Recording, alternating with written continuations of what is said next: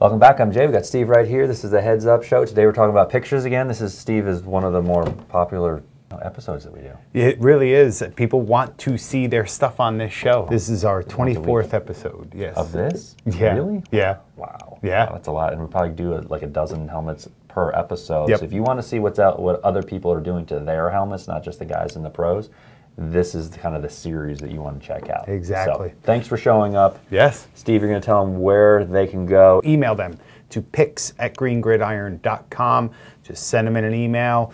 Be patient. Might take a couple of weeks, but we will get to them. We are still getting a lot. All right, let's go. First up, Mark. All right, Mark, let's see what you got here. All right, so, okay, this is almost not fair. I agree. Because this is actually a legit helmet. I don't know who Mark is, but this looks like a real helmet from Virginia at the game. I'm assuming that a touchdown was scored. Here we've got fireworks going off, or they won. Actually, they must have won. Oh, they're Russian. But this helmet is put together by a professional. I agree. I mean, there's lots of little things, Jay, from the unbranded clips to the upgraded buckles and all that good stuff. And the photos, the timing of it with the fireworks. I mean, this is a great start to this show. Yeah, absolutely. So this is obviously, let's go over the helmet a little bit. So we got an ACC front 3D bumper. We've got the decals are obviously all spot on. It almost looks like the stripes are painted on, which are something that would be done from the factory. So those look great. Decals are great. I love the big number on the side. We've got unbranded Under Armour clips. We've got a SHOC visor. We've got navy SportStar buckles on there. Fantastic. I'm grading this as a college professional helmet as far as all the pieces, the fit and the finish. Yeah. And I'm going to go high on this one. I'm going to go with 9.2. Oh my goodness, yeah. Nice. It's not, I mean, it's not a wrap or anything like that. No. But it is clean and detailed and looks fantastic. Looks like it's never been on someone's head. I agree, and the pictures are awesome. I love that they took it and set it all up, so great. Thank you, Mark. Yeah, Next up, Benson. Speaking of cool, look at his paint. Is that nuts? And the color scheme, the face mask. I'm feeling this one, man. All right, Benson. So we got a lot going on here. Yes. Cool paint job. Yep. We've got Oakley visor. It appears that we've got a SHOC insert in that visor to give it that gold look. I don't know if the visor, I don't think those are available in this color, right? So I'm guessing this is an insert on the inside. We've got Under Armour face mask clips. We've got a Zuti face mask. This is a Crusader. We've got safe clips on here. We've got blacked out bumpers and components. I don't have a view of the back of the helmet. No.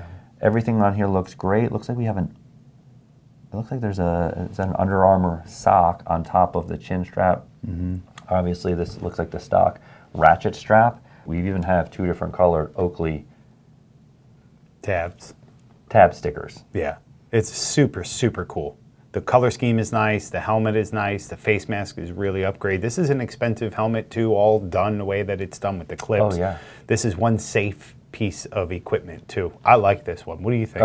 Oh yeah, there's almost more, I would say the cost of the components on this helmet are the same or more than the cost of the helmet. Definitely. Yeah, so this is a lot of upgrades on here. I'm going to go out of the gate, just because of all of these upgrades, that's a lot of bonus points. I'm going to go with a 8.1. Yeah, yeah. You want to get up into the 9s, we got to have decals. Soon. We're rolling today, man. Next up, Caleb. All right, Caleb, you are appealing to Steve's nature side. I love that background. We got a SHOC 1.0 visor. We've got an S2E GSP face mask. We've got an Under Armour chin strap. No bumpers or decals on the bumpers. We have matching chin strap color to the face mask and to the decals. The decals almost look like the white and the WKY is like reflective a little bit. Oh yeah, it does. You're right. Maybe. Paint job looks like a reconditioned paint job. Overall, it's pretty basic. Yeah, you got a visor in there, and that's good. I'm going to go with a 6.2 on this guy. As far as the photos are concerned, Just keep doing what you're doing. That looks nice. Nice work. Next up, Dylan. Oh, and he's got his little buddy in there on the bottom. Again, appealing to Steve's soft side. Yes. Loving that backyard, man. So I just like the simplicity of this. It's obviously yellow and green. It looks awesome with that yard. Pictures are really nice. Okay, so a couple of things right out of the gate. The first thing I noticed in here, obviously, is this is kind of a Green Bay Packers color scheme. I'm wondering if this is in that part of the country or if it's any connection to that whatsoever. Decals, what we have here is we have ink printed on clear decals. You can kind of tell from the white. So when the white doesn't really pop, that means that it's white ink printed on a clear decal. There's nothing wrong with that. There's professional teams and colleges that do that. Obviously, that's what we see going on here.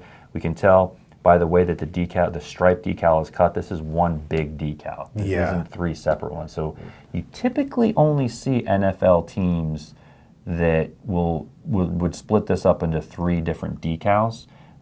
That's what we do here on the show whenever possible. To me, it's actually easier to put on that way. Yes. Believe it or not, even though you're doing three instead of one. But the wider that decal gets, the more difficult it gets to kind of get all the pieces of the decal to wrap around the helmet properly and then stay down. Everything else about this helmet is super clean, super, all the colors, everything go really well with each other. You got a Speed Flex and you got a Speed, you got a Nike visor in one. They both have matching hard cup chin straps. Steve, how do you feel? You got rabbit ears on one and no rabbit ears on the other one. You know, it's funny. I like the Speed Flex, but in this case, I actually like the Speed better. I think it's a combination of the closed face mask and the black clips on the visor tabs. It just looks tough. I really like it. But I think as a pair, these guys are getting a bonus because they're both super clean and look great together. Yes. I'm going to go with a 7.1, which is pretty high considering how we don't have a whole lot of extra components on it. But I think that they just look really clean. Yep. And again, great work with the photos. Next up, Franz. So now, Franz has sent in photos before, and he answered a while back. He sent in a helmet that had a B&B, and he said, yes, that is a sponsor. They are in Germany, and that's a chain of hotels there. That's like massive company that is their sponsor. Well, Franz, thank you for getting back to us, and thank you for submitting another photo. Is this the same photos that he submitted before? No. Or different? Totally different. Totally different everything. So we got a Riddell Speed Flex helmet. We've got a blackout package on here with the bumpers. We've got an Under Armour visor with Under Armour clips, a SHOC insert in yellow or gold. This is the Coyotes, right? Right? Yeah. And then it looks like, correct me if I'm wrong, is that a female head? Like a ponytail? I'm not sure. I think so. I get the outlaw part with the hat and the covered face, but maybe. It might be. My gut is telling me that it looks like it's a female head. So now we have more questions for you, Franz. Is this your helmet? I guess you could be a female with a name like Franz. I would suspect not, though. On the back of the helmet, we've got a Germany flag. We've got a couple of different NFL decals or stickers. I'm wondering, do you have a connection with the NFL or one of the teams, or are you just picking these up off of eBay? Crucial Catch was for cancer awareness, like pre-screening, which I think is what they wear in October. So we'll probably start seeing those here pop up soon. If they're going to do the same ones for this year, I know that's what they wore last year, but then the military, or the camouflage ribbon, that was going to be worn in November for military appreciation games and all that. You know what I notice on this that I really like a lot is the stripe is painted. The stripes are painted. I just think that looks really nice. And again, great pictures. What are you giving Franz? I'm going to go with, let's go with a 7.1. All right. I like it. Yeah. Next up, Buddy. One picture, but it's a collage. This started out as the orange helmet. His son switched schools, had it reconditioned to this color. He did the face mask himself. He said he painted it. The first thing I was going to notice that jumped out at me was that face mask color is not a stock color. Right. Actually, the yellow that we stock, and that is what almost all teams use, is actually far closer to the color of the school bus, which is Green Bay gold or athletic yellow. It's the same color the Redskins use.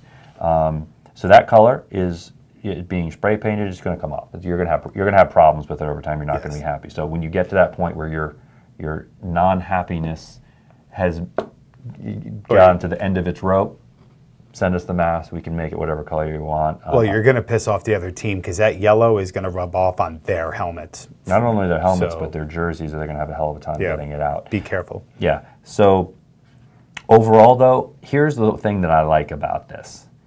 Because it's not all bad, Steve. Right. We have an orange chin strap that matches the orange helmet. Yep. We kept the orange chin strap. I think that that's super cool. Kind of harkens back to the roots of the helmet. Yeah. So overall, thus far, I'm going to give this helmet I'm going to go really low here. I'm going to go with a 6. I'm a 6.0. I knew you were going to do it. So I think that's fair. But I want to see what this helmet looks like once you get decals on it and see what we can bring it up to. That's right. Yes. All right. Next up, Gabriel.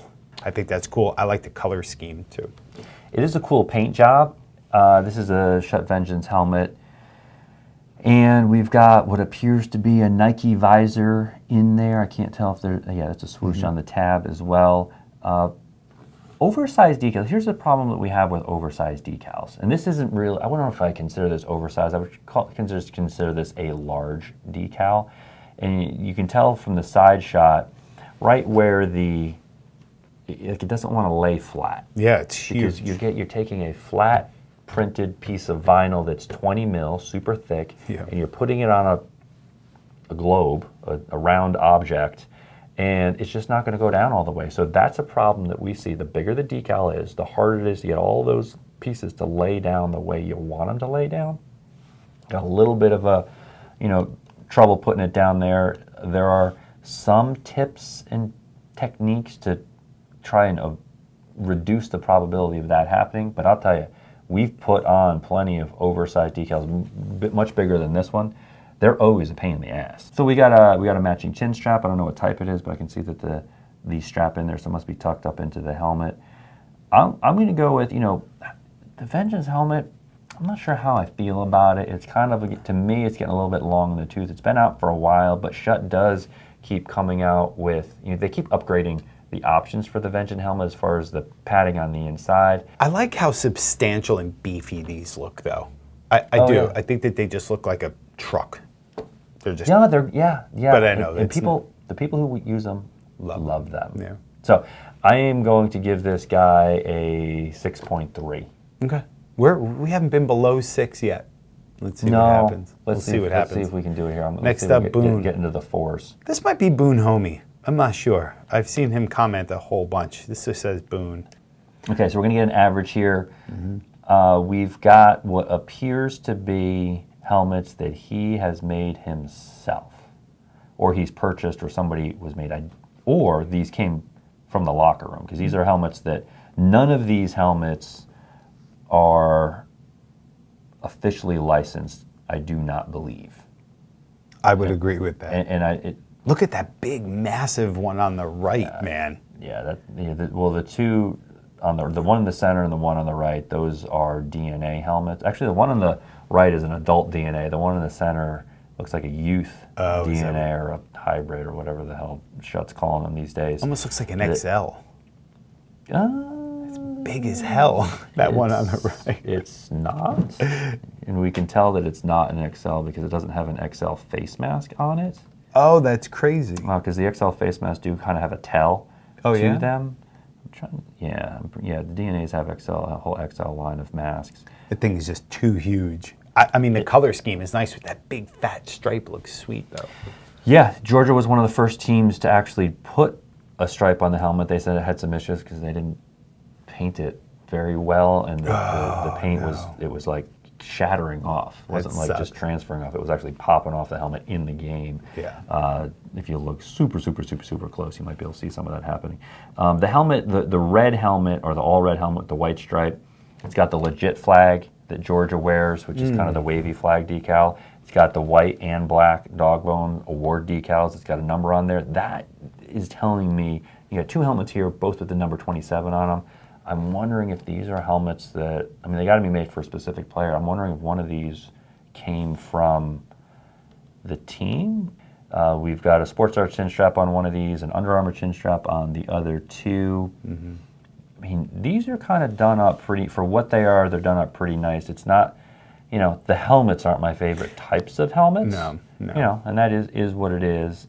Average score on these, we got a lot of good stuff on here. I'm going to go with a 7.4. Nice. That's high praise for those helmets, meaning not your favorite style. Yes. Next up, Christian.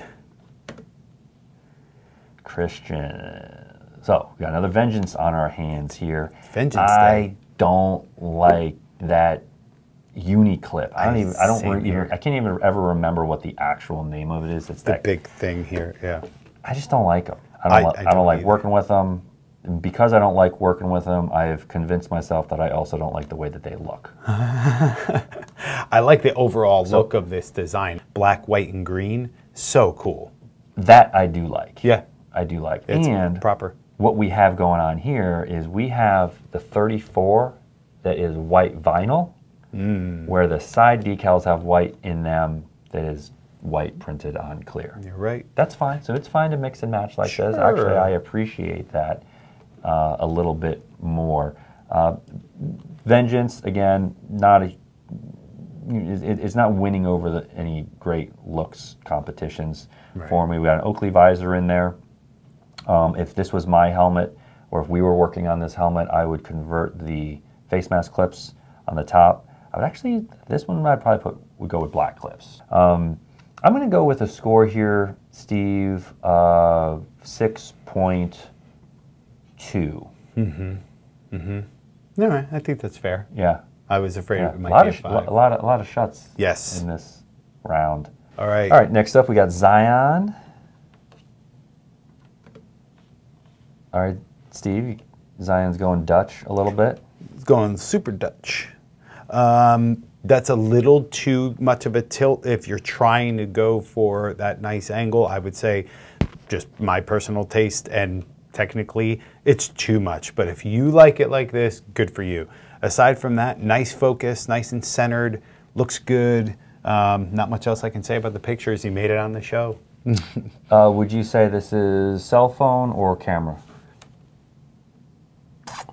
You know, if it's a cell phone on portrait mode, it's done perfectly. But you can't tell. I love it. I love the way the visor looks. I don't know how I feel about the Dutch stuff, Steve. I know you like it. I don't know. It doesn't really do it for me. But the front photo, I like a lot. Looks like it's framed nice. I mean, everything's super tight on it, so it's framed nice.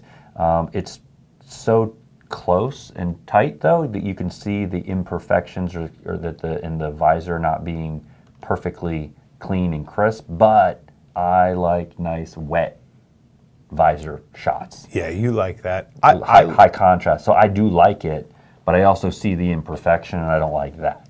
I wish there was a few more photos, but there's things going on here like the visor clip decal covers and that. Yep. So we got Under Armour. So we got a SHOC visor with Under Armour clips, and then we've got a white decal that covers up the logo. So we sell these in like five or six different colors now. Yep. Those little decals that go on there.